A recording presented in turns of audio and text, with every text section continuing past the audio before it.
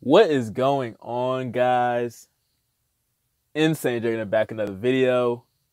Want to take time on my day to talk to you guys about something that the whole Madden mobile community is far too familiar with.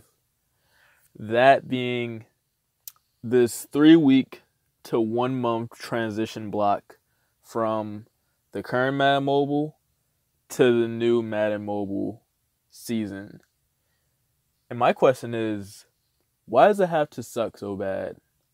Why do all the Madden Mobile YouTubers, as well as people who play the game recreationally, have to be so miserable with this game for a month? And I really thought about it. I literally sat down and just really thought about this for at least an hour. And I think that EA needs to provide chances for the community to unlock either more information about the game or get more perks on day one. So some of the ways I thought EA could spice up the game in this dead period is to do community challenges weekly. And what these community challenges would be is, obviously we have these Madden Overdrive events. We have these season review events. If the community plays these 10 million times, then everyone gets a free TL on day one. Or something along the lines of that. If everybody plays these events, then everyone gets 10 free pro packs when the game starts or something like that. We should be offered perks for next year's game to still be inclined to play this year's game and finish strong. Because at this point, no one cares about acquiring players for the team anymore. This recent event said get your popcorn ready for TO.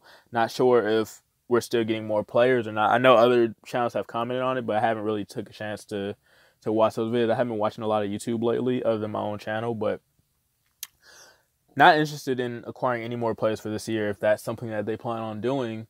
What I would be interested in is playing these season review events all day if I knew that it would allow me to get 14 pro packs in next year's game or something of that nature. So the first thing I definitely thought of was community challenges and getting the community excited about next year's game and allowing us to earn perks in next year's game. Something else that I thought of was that EA has done a terrible job of building the relationship between game changers and the rest of the Madden mobile community. Terrible job.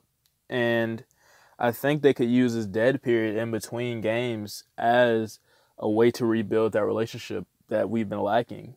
And the way you do that is you incentivize EA Game Changers to release more little nuggets about the game.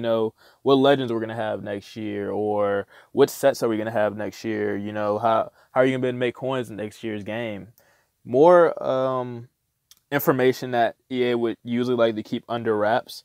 Incentivize Game Changers to do that if the community, shares Madden Mobile Overdrive a certain amount of times, or if the community, like I said, plays live events a certain amount of times.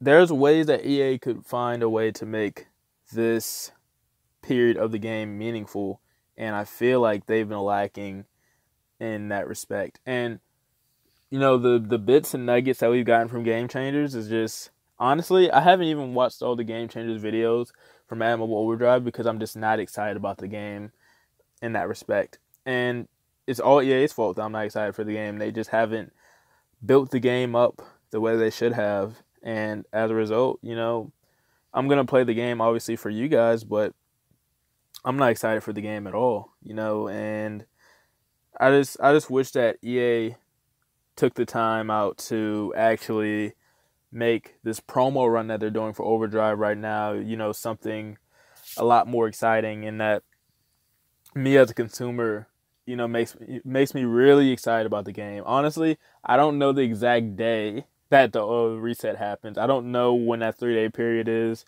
from when this season ends and when the next season starts.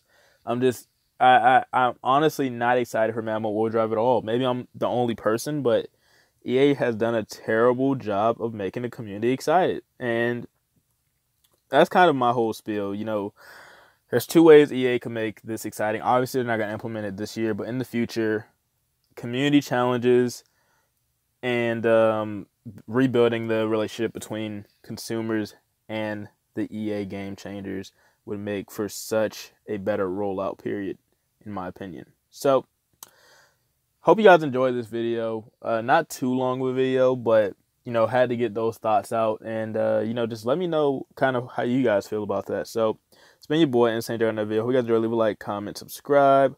All that means the world to me, and I'll catch you on the next video. Peace.